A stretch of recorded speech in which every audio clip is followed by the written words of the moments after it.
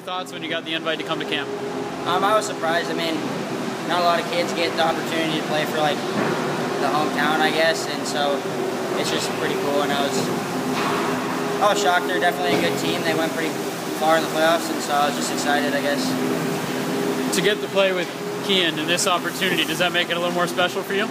Yeah, it's pretty cool that both of us got it. I mean, we've been playing hockey together since I can remember. I mean, there's times that we played for different teams, but like when I started out, I think we were on the same team when I first started playing hockey, so it's pretty cool. What was it like playing against him? I mean, it was fun. I wish I would have been out there more times when he was out there. It would have been a lot cooler, but...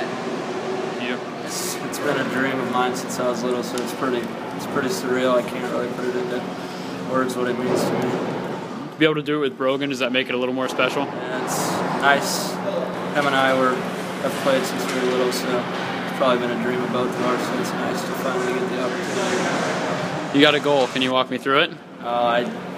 It was laying right out in front, so I just got it and then walked around the goal and put it in. So what's your goal out of this camp? What are you trying to accomplish, I guess?